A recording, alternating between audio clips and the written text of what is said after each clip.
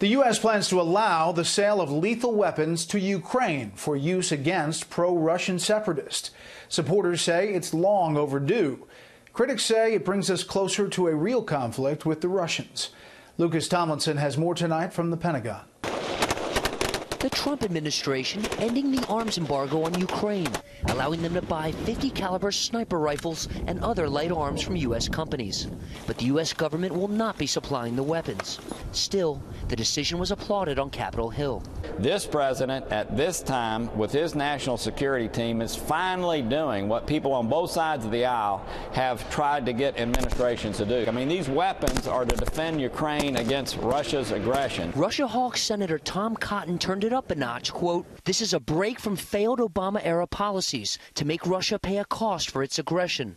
With this decision, the Trump administration is reminding Vladimir Putin and his cronies that they lost the Cold War and we won't tolerate their bullying of our friend Ukraine.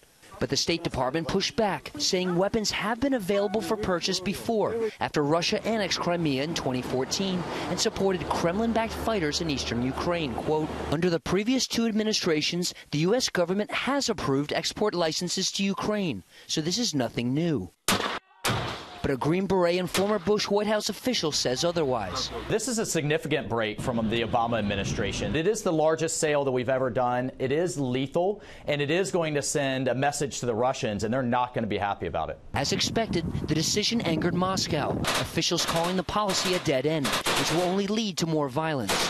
Earlier this month, President Trump's national security advisor hinted changes were coming to the White House's handling of Russian aggression. And what we're continuing to do is strengthen Ukrainian defensive capabilities. Ending the arms embargo comes at a time when the White House is pushing back on claims President Trump has been too soft on Russia. Today, Ukraine's security service arrested an aide to the prime minister for being a Russian spy. More evidence things are heating up in Eastern Europe. Brett. Lucas Tomlinson at the Pentagon tonight. Lucas, thank you.